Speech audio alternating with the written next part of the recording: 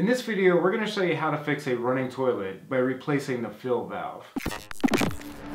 The 400H replaces a variety of different fill valves, which you can see on the side of the box. Again, this is the 400H-002. When you open the box, there are only a few items in there. It's just the fill valve, the instructions, and then some additional parts, which we're going to show you how to use a little bit later in the video. These 400 series fill valves have been around since the 1950s, so they've been around for a long time. First step is to turn the water off with a shutoff valve. If you have an old shutoff valve, I highly recommend these shark bite fittings. They're great. They simply just slide onto a piece of copper pipe. You have to prep the pipe a little bit before you do this. We also have an excellent video that shows you how to use these. Just so you know, the shark bite fitting will spin on the copper. The next step is to flush the toilet and to remove the toilet tank lid to see how much water is left in there. Pull down on the lever of the toilet tank until most of the water is removed from the tank, and then you can use a sponge or a cloth to remove the excess water from the tank. This only takes a minute or two. It's super easy. Then remove the water supply line that's connected to the old fill valve, and it's good to have a bucket for this. Remove the nut from the old fill valve, and then take off the hose and remove the fill valve from the old toilet tank. Inspect the gasket on the new fill valve. It's usually in the right position,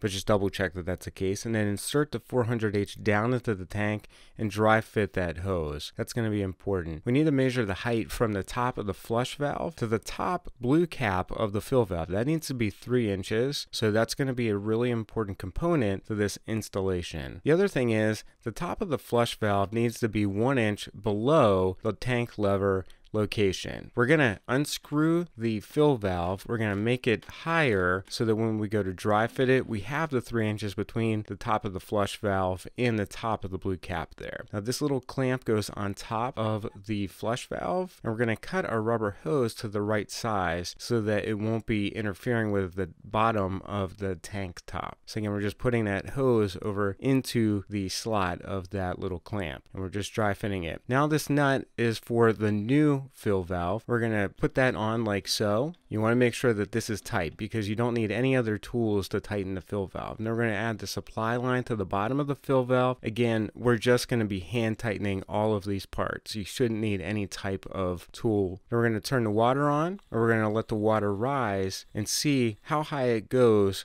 to the top of the flush valve pipe. Now in this case, there's a little knob for both the bowl water and the toilet tank water.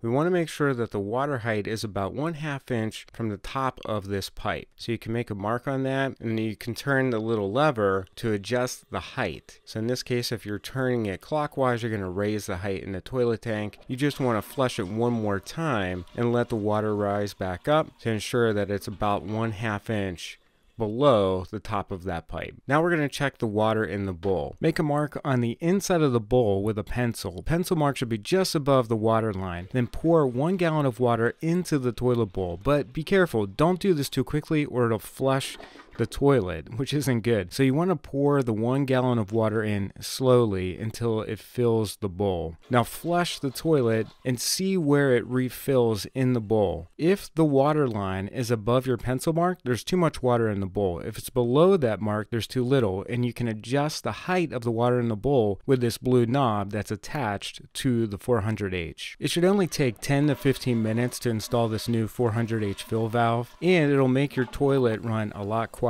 and have a more powerful flush. All the supplies that we use for this tutorial are down in the description, and if you have any questions about FluidMaster's 400H, feel free to ask. I'm happy to help you out. I've been using FluidMaster products for years now, and they definitely help you make your project much, much easier. Thanks for watching today's video, and we'll see you in the next one.